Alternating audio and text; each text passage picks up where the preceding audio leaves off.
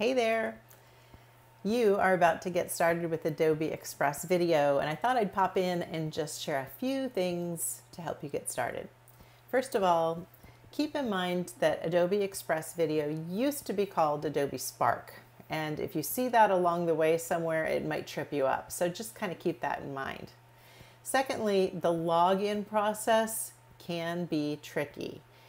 A lot of colleges and universities have their own site license for Adobe, and you may fall into that category and you may not even realize it. So when we get to the how-to video, we want to encourage you to try logging in with your institutional credentials, because if that works, it'll actually give you access to an upgraded version of Adobe Express Video and lots of other Adobe tools.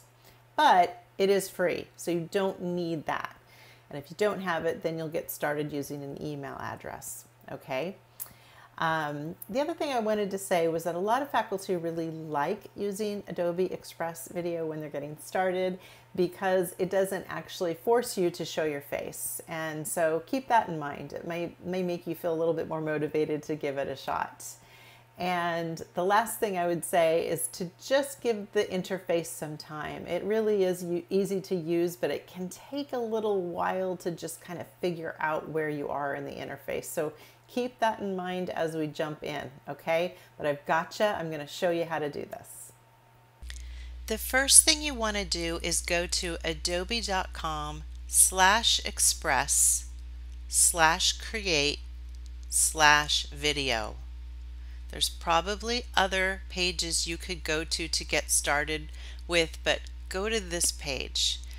That's important because of the whole redesign that has just happened with Adobe. Okay, so go to that URL, and once you're there, click on Start Now. When you get to the login portal for Adobe Creative Cloud Express, what we'd like you to do is start over on the right side under Teacher or Student and click on Log In with School Account. Give it a try and log in with your institutional credentials. If that works, that means that your college has a site license for Adobe and you'll have direct access to some upgraded features. If that doesn't work, no worries. Come back to this page and over on the left side, select Sign Up with Email and complete the sign up process. Now once that step is completed, just so you know, you have now created your Adobe ID. So in the future, when you come to this portal to log in, you'll click on Log In with Adobe ID. So go ahead and complete that sign up step now. Awesome, you're signed in.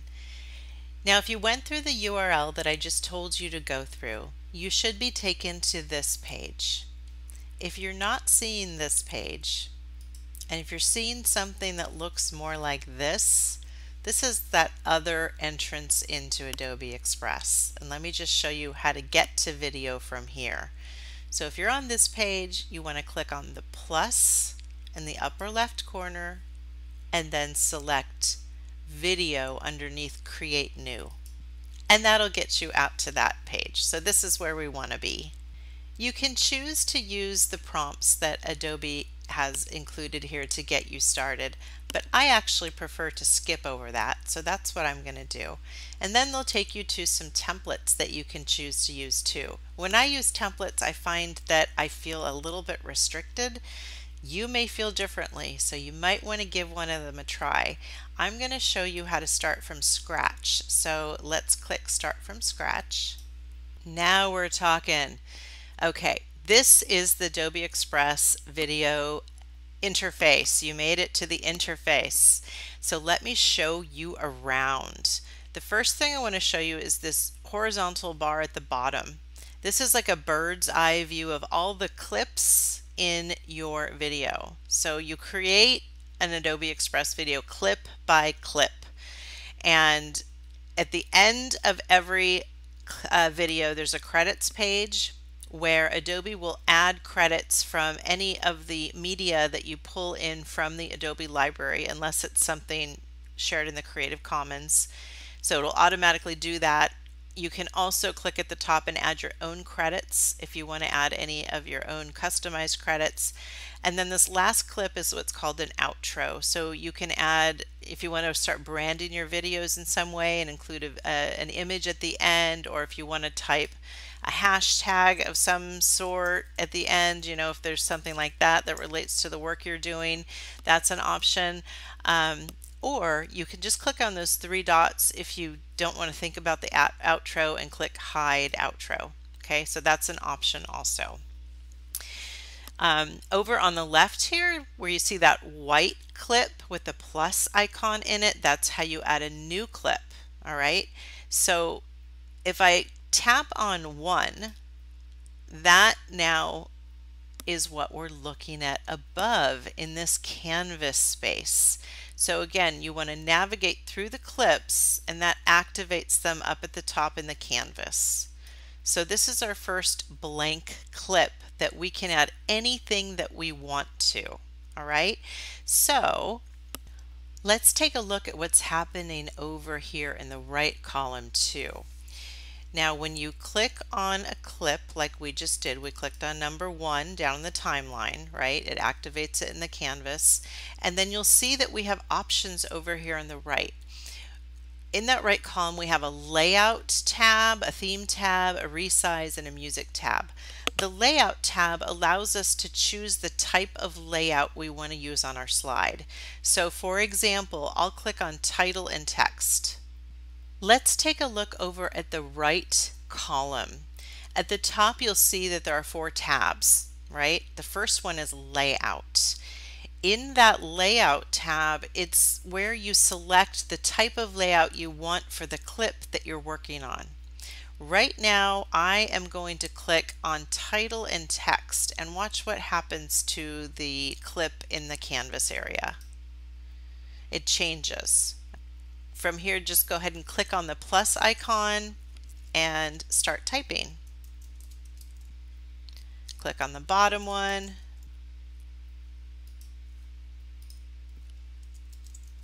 I can make that text bigger or smaller.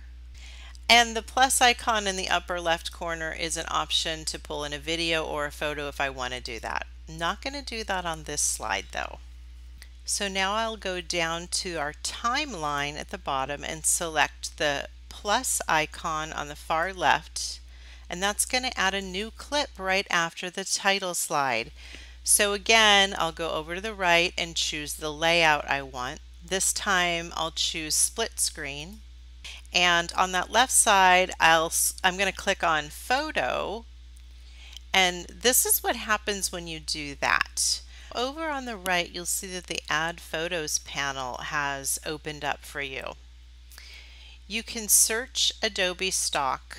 Be careful not to select any of the premium images that come up in your search results because those will prompt you to upgrade your account. You can also choose to upload your own photo, which is what I'm going to do here by clicking Upload Photo and selecting an image from my computer. Once that image loads, you can click on that pencil icon and zoom in or out as desired. And over on the right side, click on the plus icon to add some text. If you choose to swap those two, you can click on the swap items icon in the center and it'll just flip those two around for you. So again, now look at the bottom, we've got 2 clips now in our video. It's coming together. Now if you're feeling fancy and you want to try uploading a video that you've pre-recorded into your video in Adobe Express Video, here's how you do that. Start with a full size layout slide like I've got here, and in the upper left corner select video. And you need to find a video that is an MP4 file. So it has to end in .mp4. It has to be a short clip. Aim for about 10 to 12 seconds. And it'll load in this trim interface. Down at the bottom, you can select the portion of the video that you want to be in your video clip. Okay, so I'm going to just clip it to about 10 seconds. which is right there. And I can see that in the lower right corner of the video. It tells me the time. And then select Save. The video will load in your timeline, right? You see it there. And at the top you should see a pencil icon. There it is. If you click on that pencil icon, you'll have some additional options. You can zoom in and out, you can go back to trim, you can keep going with the clip. So if you had a long clip and you trim some of it off, now you can pull in the rest of it here, if that makes sense. I'm going to cancel out of that, but that's kind of a neat option. And this is what I wanted to show you, clip volume. I always recommend going to the clip volume. If this is a video of you speaking, toggle it to loud because you'll want your voice to be heard clearly over the background music that we're going to add in just a second. For this particular video, I'm going to select mute because I want to speak over this video clip. Okay, so I am done with that video clip and I am ready to now start adding my voice. So now I'm going to show you how to do that. I'm going to go back to the beginning of my video, and I'm simply going to click on and hold the microphone icon. When I do that, you'll see that I'm prompted to give Adobe Express permission to use my microphone. So I want to click on Allow, and now click and hold again. Hi there, and welcome to the history of still photography. Now I let go, and I can play that back and listen to it by clicking on the play icon on the left. Hi there, and welcome to the history of still photography. So you'll see that Adobe has selected some music. I can change that, and I'll show you how to do that in a minute, but I'm just going to click on the next clip and record here too. My name's Michelle Pacansky-Brock, and I'm super excited to be your instructor. Go to the next one and record on each clip. Okay, so I've recorded audio on each of my clips. If you make a mistake or if you don't like the way you sound, folks, you just go back to a clip and then you hit that button again and it just re-records over it. So it's super easy. To play your video back, click on... As you work, you'll want to check in on the progress of your video. So to do that, click on the preview button at the top and it'll play your video back. Hi there, and welcome to the history of still photography. My name's Michelle Pacansky-Brock, and I'm super excited to be your instructor. When you're done with the preview, click on the X icon in the upper right corner to go back to the video interface. Now the last thing I want to show you in the interface here is the rest of those tabs over on the right. If we click on theme, you can change the theme of your video to just give it a different look and feel. So play around with this. It's kind of fun.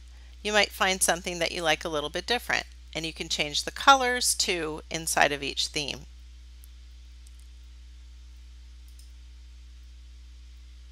I think I'm going to go with this one. In the Resize tab, you can choose if you want to change your video from widescreen to square. I recommend just leaving it in widescreen. And then in the Music tab is where you can actually change the music. So if you don't like the default that has been set for your video, you can choose a different one. I do not recommend selecting Add My Music, folks, because music is copyrighted, and unless you specifically have something that you created yourself or that is licensed for reuse, you will run into problems with that uploaded music. You can also adjust the volume if you feel like the volume is too loud, and I really recommend testing that and toggling it down if it seems too loud. I prefer the music being really soft. And then if you choose, you can turn the music off. That's an option too. Now when your video is done, when you're feeling really good about it, what you'll want to do is at the top select download. And this is going to download your video to your computer in a video file. And that's what you're going to take and upload to YouTube, which is your next step.